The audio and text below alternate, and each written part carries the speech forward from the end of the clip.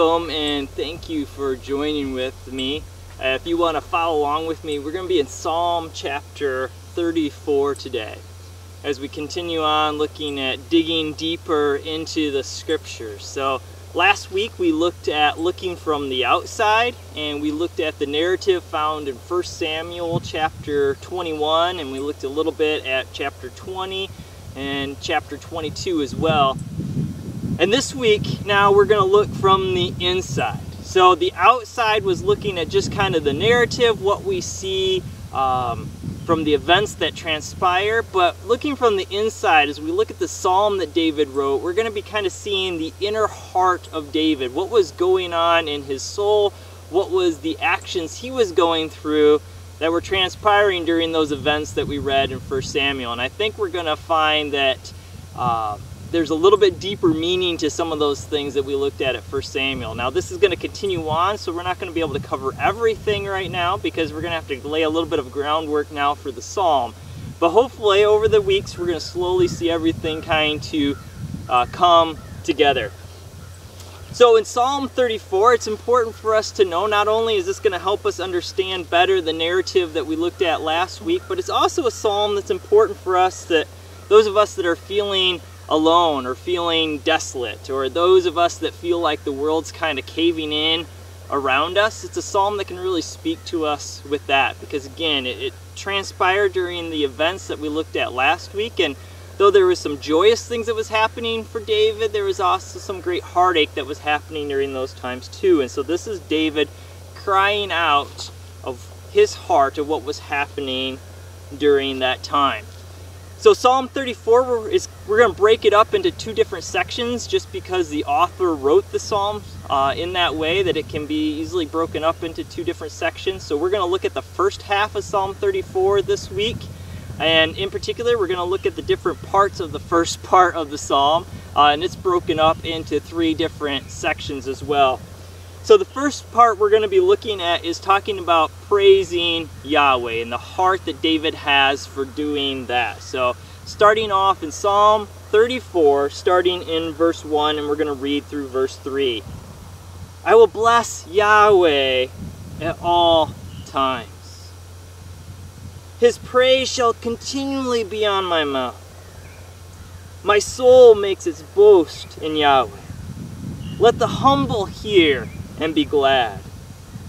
Oh, magnify Yahweh with me, and let us exalt his name together. So, in these first three verses, we see that David communicates in synonymous terms, meaning kind of saying the same thing in multiple different ways, how he praises Yahweh. And he says that he does it all the time. He says, I will bless Yahweh all the time. This means even during the times that things are going rough. Again, for David, this was the narrative of 1 Samuel chapter 21. Things were not going good for David at this time. He was fearing for his life. He was isolated and lacking in connection with his loved ones.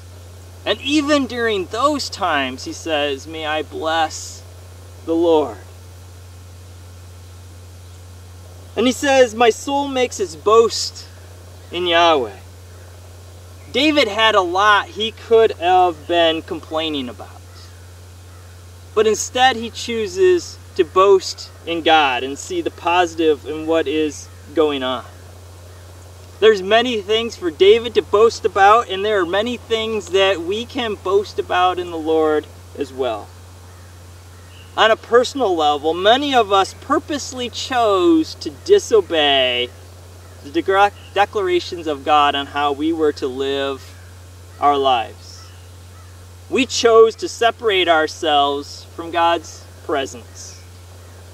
But in God's grace, he's given us a second, third, fourth, fifth chance to come back into his favor. And how many times have we made a mockery of the bride of Christ? By either criticizing in front of other people, another Christian, or in ourselves doing actions that were a mockery of what Christ has asked us to be. We chose to misrepresent Christ to a world who was looking at the members of the church as a representation of Jesus. We should have been cast out a long time ago. But God is slow to anger and patient with us. And that is something to boast about.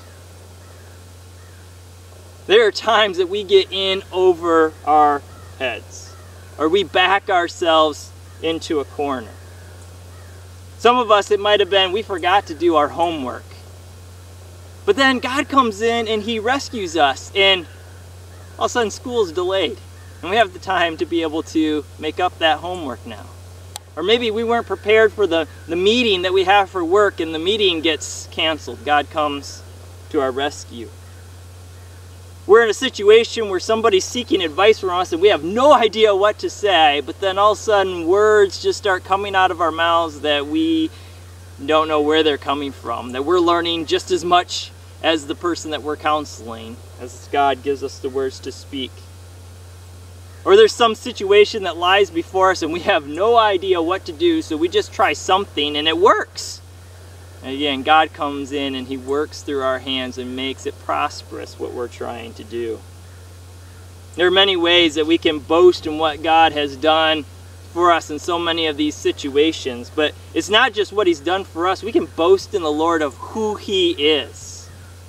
Let's take a moment to think about that boasting that we have in Christ. God has no beginning or end.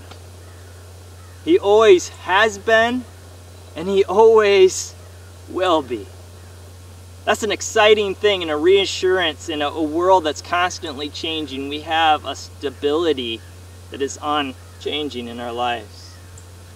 That Yahweh is complete. He doesn't depend on anything outside of Himself. He cannot fall apart, and He has no logical limits to Himself.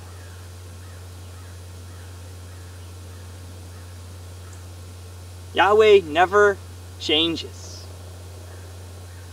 I mean, we looked at that in a way, but just to really grasp that idea that He doesn't change, that what He tells us He's always going to stay faithful to. He's not like a human being that's going to change His name or change His ways, or like the wind that blows this way one time and the next day. We know that what He says is going to happen. His authority reigns over all those who choose to accept Him as their Lord and Savior, and all those people who refuse to even acknowledge His existence. He reigns over everybody. Nothing is impossible with our God. There's nowhere we can be taken or go that He won't be with us. He knows all things past. He knows all things present. He knows all things future. And He knows all potentials. God is not far from any one of us. He is present and active in our lives. He is the one that holds all things together. If He was to let go, the world would fall apart. He is the definition of good. As we're trying to figure out in this world what is the right and wrong things to do, what is good, what is evil, if it wasn't for God's standards, then it would all be subjective. It would just be up to the individual to choose what is good and what is wrong. But God has given us a definition in His Word of this is what I declare is good because it flows from me. Yahweh is not partial. He cannot be bribed. We don't have to worry about injustice coming from God because somebody changes his mind or convinces him otherwise because what they can offer him. It's impossible for God to lie. He can't lie to us if it's impossible for Him to do so. It's beyond His nature. That's why He can't do it. So when we say nothing's impossible to God, it means anything logically for Him. God cannot deny Himself. He can't go against His own nature. And so He's not going to lie because it's against His nature. He can't commit a logical fallacy. As the saying goes, God cannot create a square circle. because by definition a square does not fit the definition of a circle. It's an illogical statement, and so God doesn't do things that are illogical. So nothing that illogical is God going to do, but he can do all things that are logical. And so lying would be outside the realm of who he is. That's illogical, so he is held back from being able to do something like that. He's never given up on you and I, even when we give up on ourselves. And he died a humiliating and torturous death for you and I. There's so much to boast in with God, and we've only scratched the surface. May this praise come from us in our thoughts, our prayers of thanksgiving, and our conversations with others. David went on, though, to say, "Let the humble hear and be glad." The Bible tells us that no one is righteous. And the humble recognize that this includes them. The humble understand that they haven't reached perfection, that they're on a journey of sanctification with God, and they have a long ways to go. Therefore, they seek out instruction from God's word so they can grow in areas of good and remove the filth from their lives. These people, the humble, will listen to the declarations of God and grow. And it is great rejoicing to them to hear the boasting of God, because they realize there's something they can grow from hearing it. And David declared in verse 3 that may we magnify Yahweh. I love this imagery. I mean, think of like the pond water illustration we're always given with the microscope. That you put pond water under a microscope and you see creatures and objects in that water that are not able to be visible from a distance.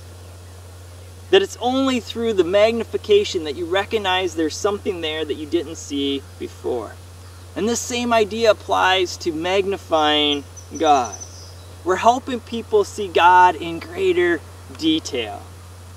Helping them see things that normally they would overlook. And so by doing this, we exalt his name by speaking the excellency of Yahweh to influence people's opinion of who he is. So, those first 3 verses, let's read them again. I will bless Yahweh at all times. His praise shall be continually in my mouth. My soul makes its boast in Yahweh. Let the humble hear and be glad. Oh, magnify Yahweh with me, and let us exalt his name together. So in summary, what are these 3 verses declaring? David starts by praising God at all times. This continuous praise brings joy to those who are humble in heart. The result of this joy is that others join David in praising God. Let us exalt his name together, it said in verse 3. It's a contagious thing. We start by boasting in God. It brings joy to those who are humble, and then they join in with our praise as well. It's a wonderful thing. Now in the next 4 verses, David is going to go into Yahweh's preservation, what it meant for him in his life. So he's talking about even during these trials and these hard times in his life, he's praising God, and here's what God did for him during those rough times. Starting in verse 4, reading through verse 7. I sought Yahweh, and he answered me, and delivered me from all my fears. Those who look to him are radiant. Their faces shall never be ashamed. This poor man cried, and Yahweh heard him and saved him out of all his troubles. The angel of Yahweh encamps around those who fear him and delivers them. In these 4 verses, It conveys how seeking Yahweh leads to preservation.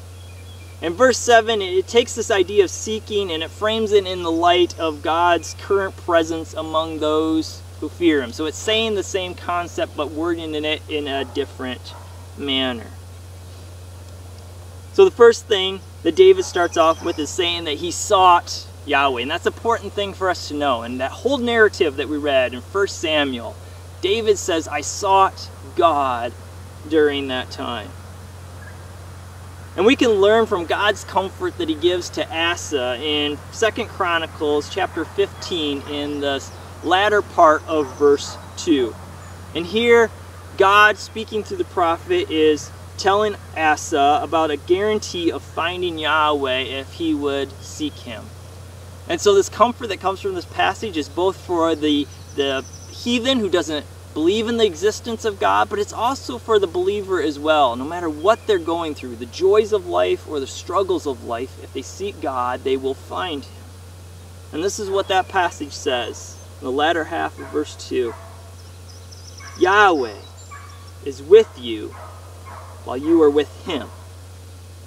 If you seek him, he will be found by you. But if you forsake him, he will forsake you. Now, it doesn't mean that when he forsakes you that he's given up on you, but it's meaning if you will not seek him out, God is not going to force himself upon you. So he's going to say, you don't want me? Okay, I'm going to accept that. That's what it means by forsaking them. But if we seek out God, he says it's a guarantee I will be there. He's not going to leave us hanging. All right, he'll be right there. And that's what happened with David. David sought out Yahweh knowing that God was going to answer him. He was going to be there for David. And what does he do? He delivered him from all his fears. People will sometimes try to encourage us with our fears. We'll have something that we're struggling with in our lives, and without knowing what to say or to do, a lot of times they'll just tell us, don't worry about it, everything will be fine. And really there's no justification for those statements. They just don't want us to be sad, they want to take away our anxiety, and so they're saying everything's going to be great. You know, probably the epitome of this is the war movies that we watch where the guy's half blown apart and he's laying on the ground and he's ready to give his last letter to the individual, you know, give this to my wife, and the guy's sitting there going, everything's going to be okay, you're going to make it through this. And from the outside you see, yeah, this guy's about ready to die in a moment now. They're lying to him for whatever reason to try to bring him comfort or something. But we unintentionally kind of do that in normal conversations of, you're scared, you're upset, I don't want you to be, so I'm just going to tell you, don't be afraid. And that kind of falls on deaf ears. It doesn't really help in those times that we're really panicking. But it could be different, so let's put this in a context. Say that you have a surgery coming up and you're really nervous about it. And so your friends are like, don't worry about it, everything's going to be fine. But what your mind goes through is all the things that can go wrong. But what happens when you're sitting in the doctor's office and the surgeon's there with you and says, don't worry, everything's going to be great. We've done this surgery tons of times. There's hardly been anybody who's ever had a complication, and those who have had a complication, there was a reason for it, and they give details. It's going to mean a lot more when the surgeon tells you, don't worry, because they are bringing more to the table to be able to help comfort you in those moments. They have knowledge and information. They're the ones doing the work. It has a lot more weight to it. It's the same thing with God. God's comfort isn't like the individual just trying to encourage us with empty words. It is the comfort of our Creator coming to us and saying, I've got this. When God delivers you from your fears, we got to remember, and we've talked about this before, but it's so important to make sure it's in our head. It doesn't mean that the situation is always going to change.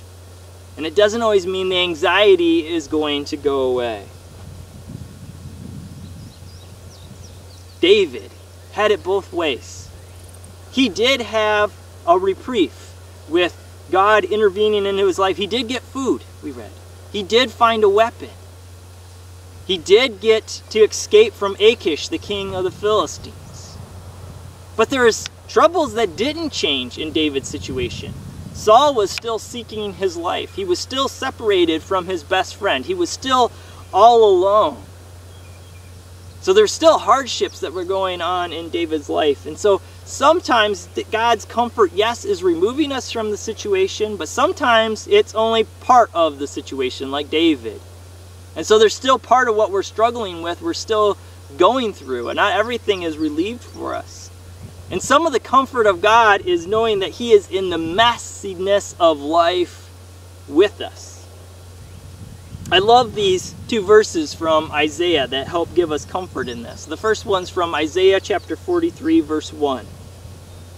But now, thus says Yahweh, He who created you, O Jacob, He who formed you, O Israel, fear not, for I have redeemed you. I have called you by name, you are mine.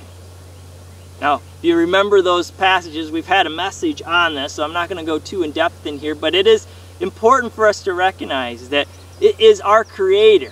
There's nobody who could know us better than the one who has designed us. And God is reassuring us, I've created you, you are mine, I know you so intimately, I know you, I call you by name. Do not fear. And there can be great comfort that comes to us recognizing that. And then here's where the relational side of God comes in. And I cannot do this passage justice, so it's only by the grace of the Holy Spirit that He can work this out into your life. But Isaiah chapter 41, verse 13. For I, Yahweh, your God, hold your right hand. It is I who say to you, fear not. I am the one who helps you. This is powerful. God's saying, I am holding your right hand. Right hand in that culture spoke of power. So He is our strength. But the visual imagery here is just amazing.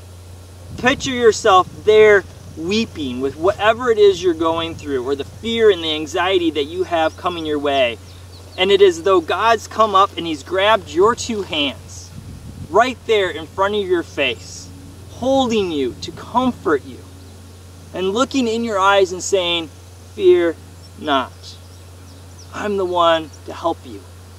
Saying, I am right here with you with whatever it is that you're going through. What imagery that is there of God holding our hands as our heart is breaking and Him reassuring. Attaching that with Isaiah 41, the one who's created us, who's purchased us back, saying, don't be afraid, I'm right here. I'm going to help you with what you're struggling through. May we never forget that in those moments that we go through the hardships of life. In verse 5, he talked about those who look on Him will be radiant. This means a bright complexion, and it stems from the joy that's inside the believer's heart.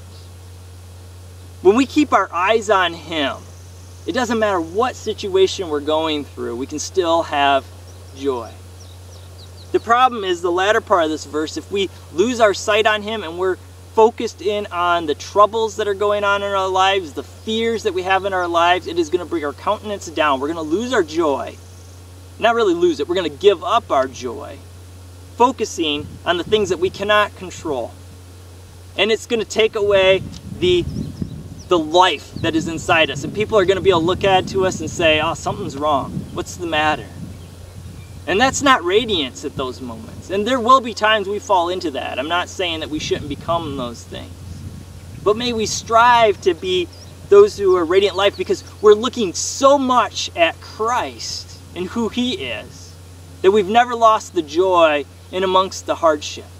And we're still able to have that brightness, that glow to us, because our focus is on Him. And the verse 7 then, as it rephrases it, it says, the angel of Yahweh encamps around all those who fear Him. The phrase angel of Yahweh, a lot of times, and a lot of commentators say that this really is usually in in reference to the pre-incarnate manifestation of Jesus. And that's a fancy way to say basically this is Jesus appearing as a human being before his birth in the gospel narratives. And it's a manifestation, meaning he's appeared in a visible form to us. So it's predating Jesus' physical birth on earth, but it is him appearing in the Old Testament. And there seems to be a lot of details with this angel of Yahweh being that of Christ. But no matter what you view this as, it's important to understand that this verse is in reference to God's immediate protection of his children. He's camped around them. It's like the passage that we read of Elijah where his young servant sees the army that's coming to take Elijah and him away captive, and Elijah has to pray, God, open his eyes so he can see the bigger picture, and the young man sees the chariots of fire all around them, seeing the realm of God's protection that was invisible before to him. And it kind of has that picture here of the angel of the Lord, speaking of his protection, is always around his chosen people. We just might not always see that. So may we not forget that. God is holding our hands, saying, don't worry about this. I'm right here with you.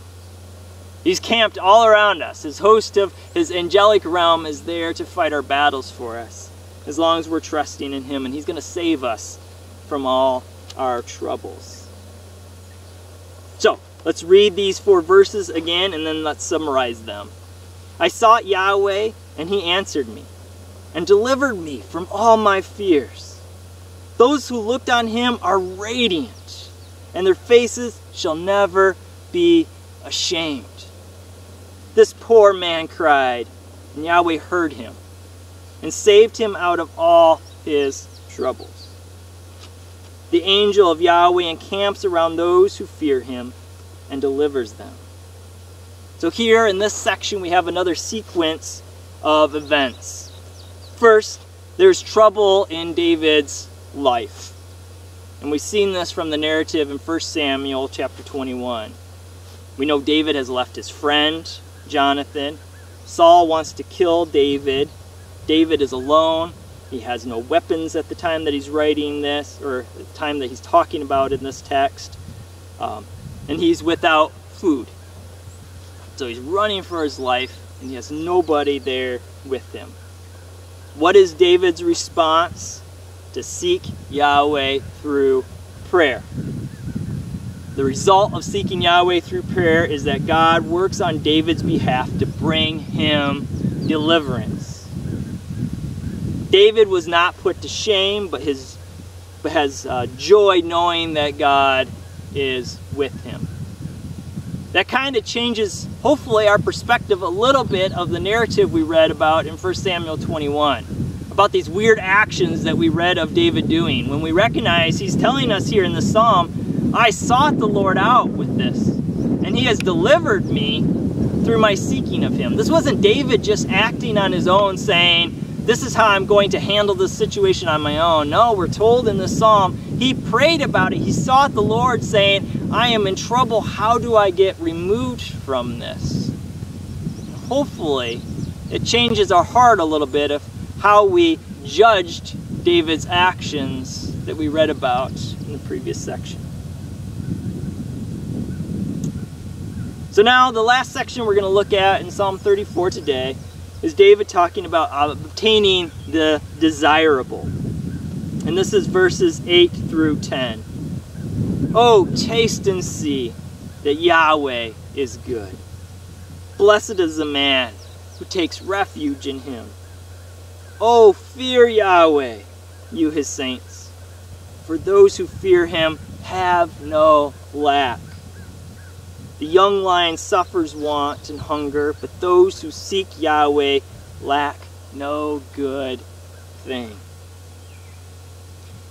David starts off by saying to taste and see that Yahweh is good. This might kind of resonate a little bit weird to us. We might have read it enough times that we've kind of lost the aspect or the poetic device here, but it should rouse up a little bit of curiosity into us going, why are we eating God? Why are we told to lick him or whatever it might be to be able to taste God? That's a weird concept to have. Know God, see God, maybe those things make a little bit of sense, but taste him? Out of all the senses, why does the author choose to taste God? Well, it's a figure of speech used to gain attention. If we think of like billboard signage, I think of the Bowersock sign that was on US 12 for a while, where the picture was upside down but the words were right side up. You're more likely that was to gain your attention because it was out of the ordinary. It was different than everything else, and so your attention was drawn to that sign. It's a great marketing scheme. Well, scheme sounds like a bad terminology. A great marketing technique. And there we go, to gain your attention. That's kind of like this figure of speech. It does the same thing as like a food enhancer like salt does for food. It brings out something extra into the text, and that's what this figure of speech does. It's supposed to grab the listener's attention going, wait a minute, that's a weird concept. So if you're kind of dozing off or not really paying attention to the person reading God's law, it would kind of spice or get your attention back up again, and that's what's happening here. So it's just speaking of, may you recognize and experience the goodness of God. So with this idea then of Yahweh is good, it's important that we see that the Lord is good, because that's an understanding that God cares for you and I. We don't have to dread bad news, because we know that God is going to establish our hearts and give us grace to handle whatever might come our way. Boy, God is good. We might not always recognize the goodness in the situation,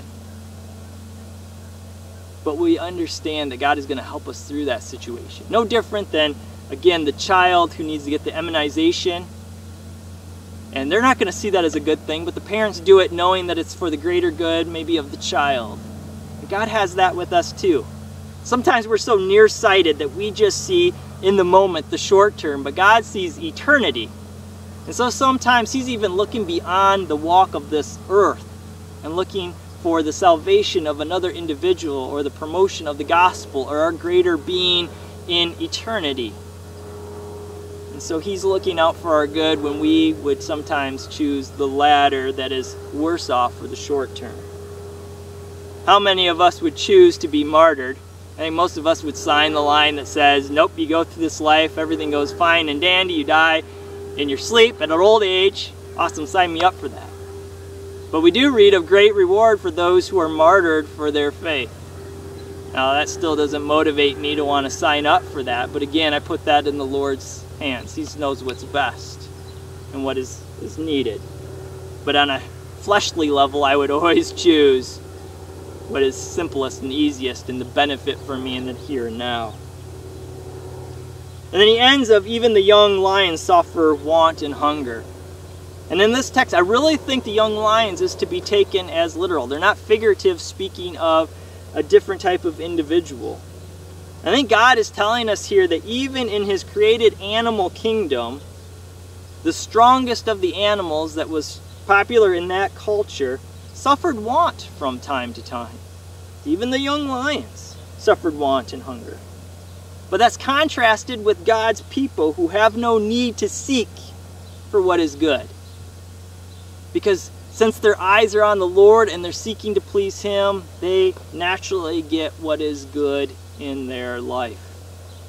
So even the best of the animal kingdom has to search for what is good, but God's people are never called to have to search for that, as long as they've already sought out the Lord. That's the thing that we're supposed to seek for.